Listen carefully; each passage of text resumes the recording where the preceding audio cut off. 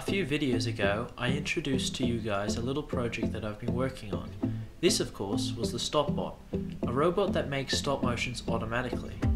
In today's video, I'm going to reveal it and show how it works. Lights. Camera.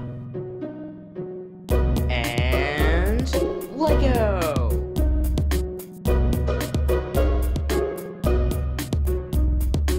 This is what it looks like. I know it's not that pretty, but let me explain how it works. So it has this long arm that is squeezed in between these two wheels, and one of the wheels is attached to an EV3 motor. When the motor spins, the arm is pushed forward or backwards. This arm is what pushes the car you see in these clips.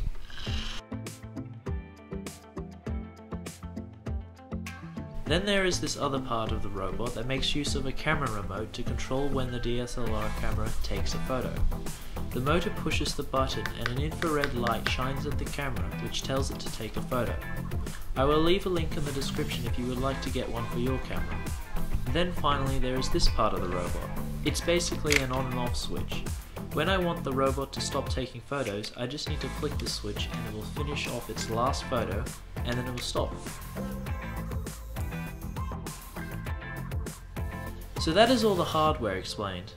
I won't explain how the software works because that's too complicated for a video, but if you want to try figure it out, pause the video here.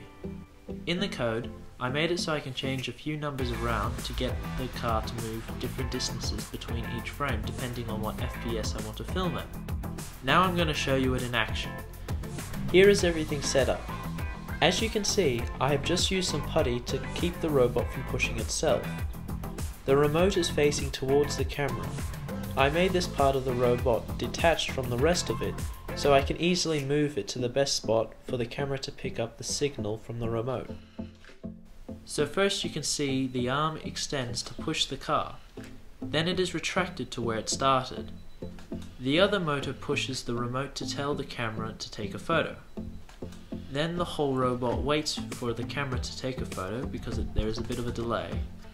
And then once all of that is done, the robot starts again by pushing the car slightly further than last time and then it returns to its original position, so it's not in the frame of the camera. Some of you may have noticed that the car has been easing in and out in some of the clips. I programmed the robot to do this whenever I press one of these two buttons.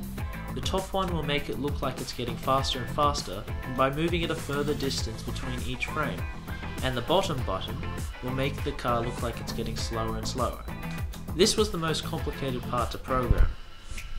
If you have any suggestions on how I can improve the robot, let me know in the comments below.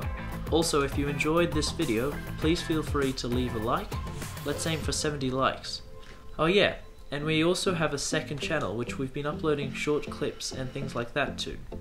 I'll leave a link in the description so you can subscribe. Thanks for watching.